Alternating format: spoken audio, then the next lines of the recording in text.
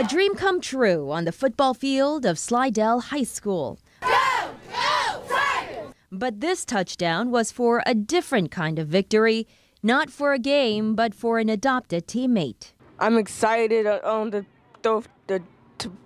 kick the football to the net right there. DeMonte Candiff has special needs, and his one wish is to play football.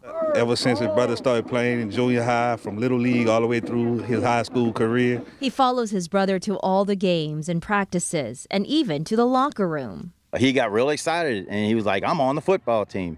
And he actually took one of our kids' helmets and was walking around school with it, saying, I'm on the football team. And instead of getting mad at him, we adopted him. Embracing DeMonte and his desire to run for a touchdown. So the students, coaches, and staff orchestrated this special game just for the 12-year-old 30 minutes before their real game against Mandeville Junior High School. Running alongside him and surrounding him with cheers, proving that true champions score a win in the game of friendship.